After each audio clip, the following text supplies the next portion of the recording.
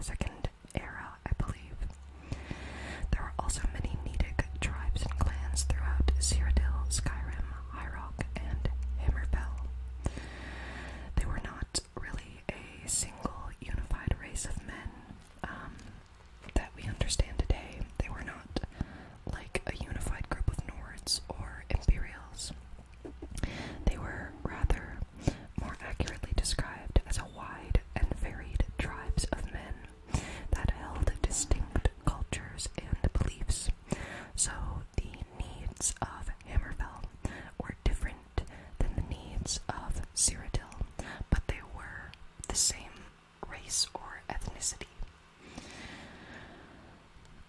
Although throughout the eras, the Nedes eventually became more united in their ethnicity than before, but not to such an extent as the Nords of Skyrim or the Imperials of Cyrodiil.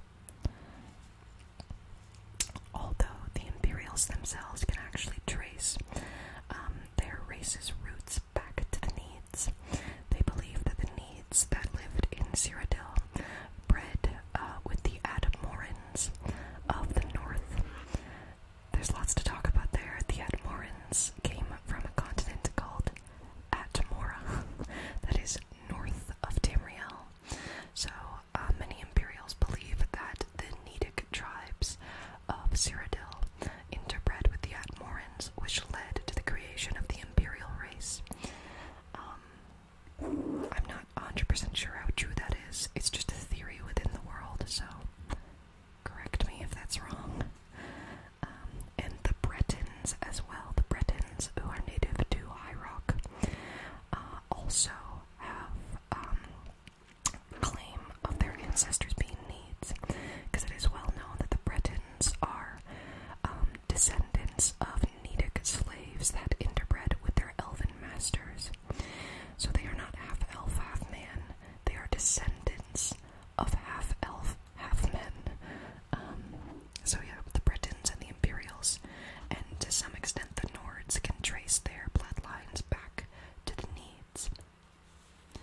And also, something to mention, we'll talk about her more in depth later, but the most notable Nede of all time is Saint Alessia, who actually began the first Cyrodiilic Empire in the first century, or first era. Why do I keep saying century? So we'll talk about her more later, but I thought I'd mention her in the beginning because she's so important. So we're gonna just start with a general overall history of the Nedes, their origins, where we think they came from. You know how these go. So it is actually unknown exactly where the Nedes originated from. There are several theories, so we're just going to go through a few of them. One of the main theories is that the Nedes are actually Atmorans. Like I mentioned, Atmora is a continent that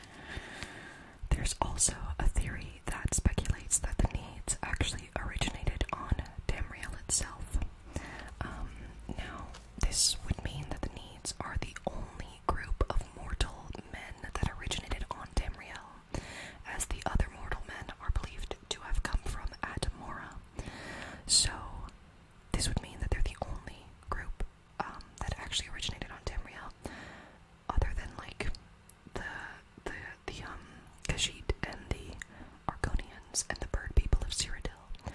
So that's really interesting, but again, there is nothing to actually back up if they originated from here. It's just a theory, a game theory. But what matters is that the earliest recording of Nedes being on Tamriel was in the Merethic era. So yeah, we know that they were on Tamriel in the early to middle Merethic era. Where they came from is a bit of a mystery, but those are the two main theories. Either they came from Atmora, or they just originated on Tamriel. Now, like I mentioned before, the Nedes lived in several tribes and clans throughout the continent of Tamriel. One of their largest populations was actually in what is now called Hammerfell. So you might know Hammerfell as the province that the Red Guards live in. But before the Red Guards arrived, because the Red Guards come from another continent west of Tamriel called Yoguda, that is believed to have sunk into the ocean. So they migrated to Tamriel because they had nowhere else left to live. Before they migrated, the Nedes lived in Hammerfell. Their lands were actually constantly invaded by the Dwemer, who were still around, the Aelids, and the Orcs. And obviously, one of the most famously known facts about the Nedes is that they were enslaved by the Aelids. So the Aelids would often raid Hammerfell and Skyrim and High Rock for their slave population, unfortunately. But despite all of these attacks, this population Nedes in Hammerfell actually prospered culturally, and they became extremely skilled stone workers, and they actually are said to have constructed entire cities out of just stone. So that's really fascinating, kind of similar to the Dwemer. And there are a few Nedic ruins throughout Tamriel, but they're really uncommon to find because they're so old, and a lot of their society was actually decimated and destroyed at one point. So there's not very many ruins left, but the ancient Nedic cities we do find are constructed entirely of stone. So that's really cool. There are actually some ancient paintings found in Hammerfell that depict very good relations between the Nedes and the Orcs, until, for some reason, a war broke out between the two. It is unknown why, but it is known that the Nedes were victorious in this war against the Orcs. So, there's some history. And then, in the first era, when Yoguda sank, the Ragada, which is an elite force of Yogudans that came from Yoguda, they began to wipe out all of the things in Hammerfell that posed a threat to them. So they came to Hammerfell and basically cleared out the entire province, including the Nedes living in the deserts and other lands of Hammerfell. So, but by this time in the first era, the Nedic population, culture, and society was already declining very much. Like, by this time, the Nedes were, their population was getting smaller, their culture was getting, not smaller, but it was just, everything was declining in the Nedic society. And then this really wiped them out, at least in Hammerfell, unfortunately. So, unfortunately, by the end of the first era, the Nedic population in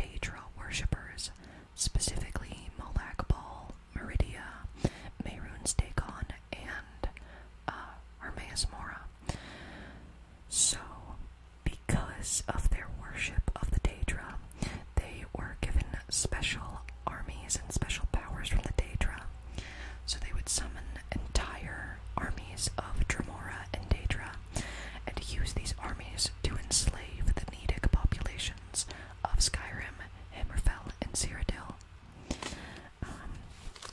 which also led to like just plain slaughter of the Nedes.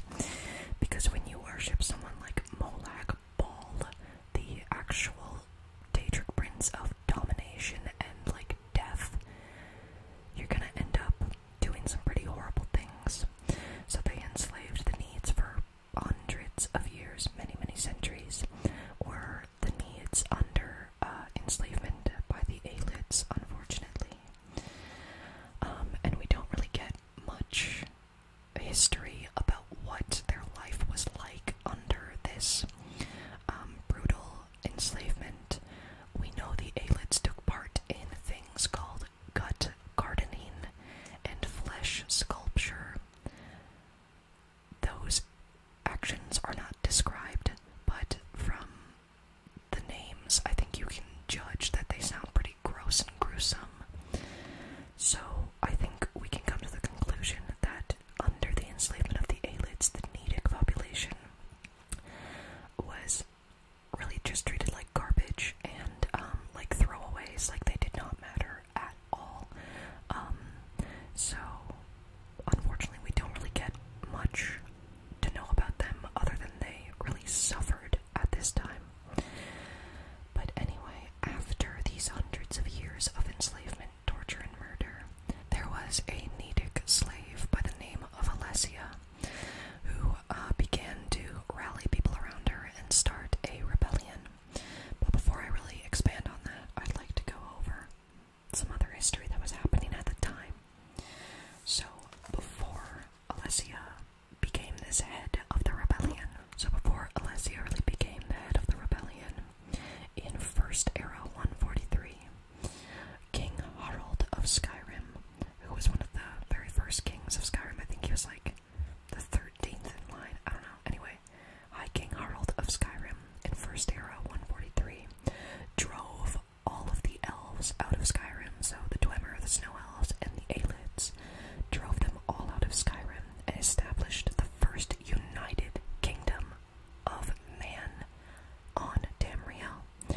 Before this, there had only been elven kingdoms on Tamriel, so they established the first mortal men kingdom of Skyrim. Many believe that this action inspired Alessia and her army of Nedes to fight back against their elven oppressors. Another interesting thing to note about the Nords in Skyrim at this time, so they had their own pantheon, and the Aelids themselves worshipped the Daedra, but also the Aldmeri pantheon. So the Aldmeri pantheon, which consists of mainly elven deities, is very much on the side of elves, and the Aldmeri pantheon really pushes elves up on a pedestal and sees them as these beings that fell from immortality and need to regain their immortality. So the pantheon of the Nords was the opposite. The pantheon of the Nords was very sympathetic to men, very much on the side of the mortals, and more so about mortals having power and proving themselves in this world of the Elder Scrolls.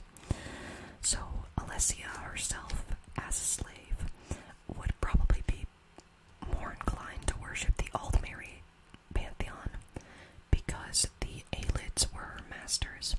But when she heard of the Nordic pantheon, she began to pray to the Nordic gods rather than the Aldmeri gods. At least this is what legend says.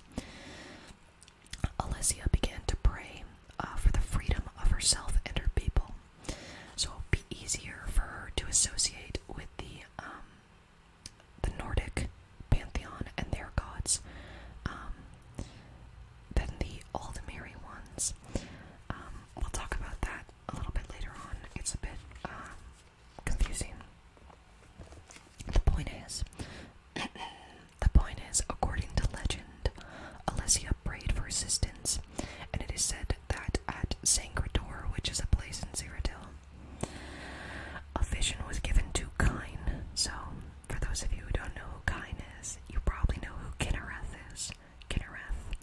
is the Cyrodiilic version of Kine. Kine is the Nordic god of breath, air, wind, outside. She's very important, very powerful. But it is said that when Alessia prayed, Kine answered her, and she sent on to Alessia her son, whose name was Morias, and he was a minotaur. I'd also like to mention, at this time in the history of the Elder Scrolls, minotaurs themselves, half men, half bulls, actually lived in Cyrodiil, although they were not part of the Aelid population or anything. They were mostly used as slaves, because that's what the Aelids did. But anyway, Kine sent her demigod son, Morahouse, to assist Alessia. It is also said, according to legend, that Morahouse and Alessia were lovers and that they had a son, but I'm not going to expand on that right now, because it is just legend. Anyway, Morahouse helped her gather more of her fellow slaves to join the rebellion. He helped organize her rebellion, and because of this, she was often referred to as the Slave Queen, because she was in charge of all these forces that were wanting to rebel against their masters. It is also said that Kine herself would send visions to Alessia to help her defend against her people, so, I don't know, visions of when the next attack will be, or when you should attack, so on and so forth. It's just said that Alessia had a lot of divine intervention, help her, aid her in her rebellion. There's more to talk about in her divine intervention later on with Akatosh. So, after Morahouse and Alessia had gathered all of the forces together and she was declared the Slave Queen, Kine sent another demigod to help her. You might be familiar with this one. His name was Pelinal Whitestrake, and he is by far one of my favorite characters of the Elder Scrolls universe. He is a legend in Cyrodiil's history because of his brutal decimation of the Aelid forces on his time on Tamriel. So, where Morahouse and Alessia would form the ranks of the rebellion and gather people towards them, Pelinal Whitestrake was to be the head of the army, so he would lead people into battle and also give them like moral support because of his immense power. He would then inspire the other men to continue fighting for what they believed in. We're going to talk about Akatosh and the Amulet of Kings after all of this. So, about 100 years after King Harald united all of Skyrim, in First Era 242, the rebel army, Alessia's slave army, officially struck at their masters for the first time. And Pelinal Whitestrake's legend for his brutal, non-stop decimation of the Aelid armies and lords began in First Era 242. He would take out entire cities on his own. Like, this man's power was immensely, insanely powerful. Pelinal, in fact, would sometimes be taken by what is called the madness, because he would go on such an insane slaughter spree that he would actually be taken by this madness and kill anybody in his way, whether or not they were Aelids. So that caused a bit of a problem for Alessia, but there was nothing that they could really do about that. It's not really expanded upon, but I thought I would mention it. Anyway, because of her rebellion, because it was gaining so much traction, and it was obviously causing a huge ruckus in Cyrodiil, the High King of Skyrim at the time actually sent forces to assist Alessia in her rebellion, because it was kind of like this unification of two groups of mortals, two groups of men coming together to fight against an elven oppressor. That's the whole point of the Nordic pantheon. So, with the combined forces of the Nords and the Nedes, they drove the Aelids out of Cyrodiil, and the ones that didn't flee from Cyrodiil were forced to the center of Cyrodiil, to the White Gold Tower.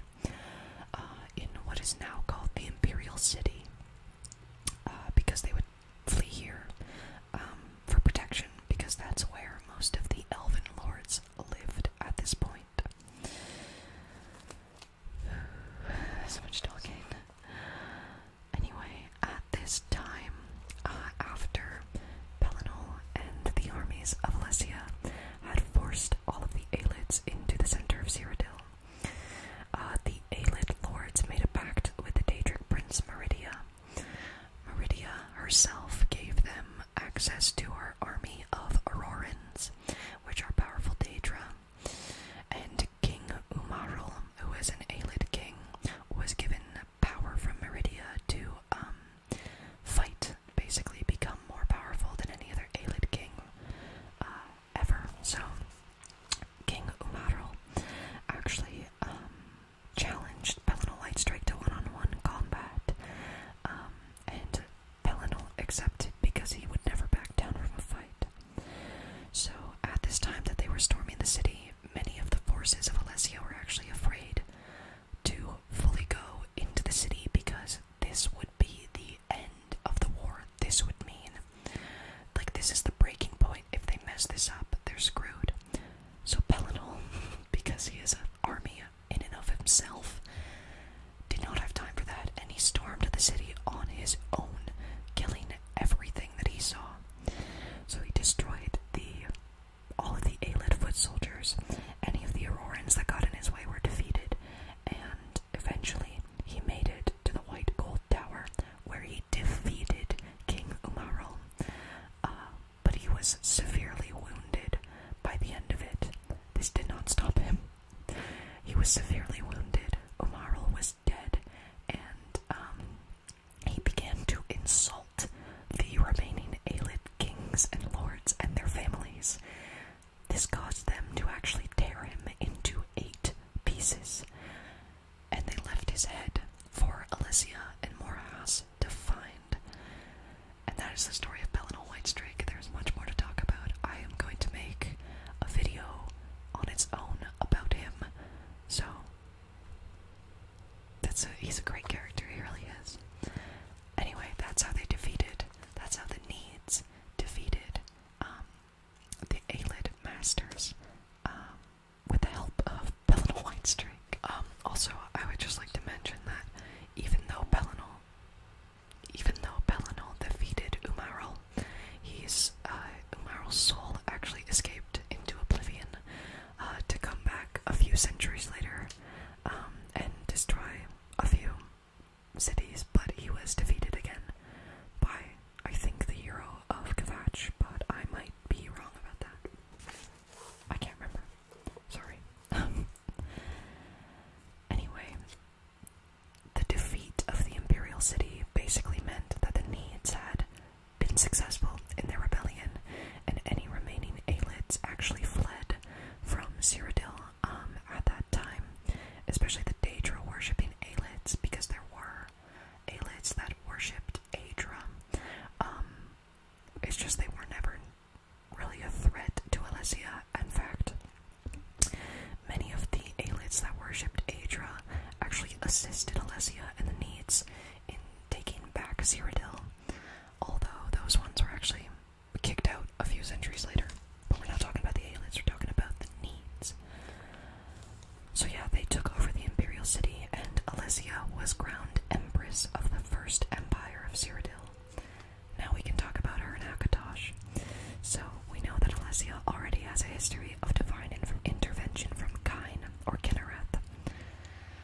She also was blessed with dragon blood from Akatosh, the Dragon of Time, I believe his name is. Akatosh is also known as Oriel to the elves, and Akatosh gifted Alesia dragon blood, so she became dragonborn. He also gifted her the Amulet of Kings, which in and of itself has a lot of history.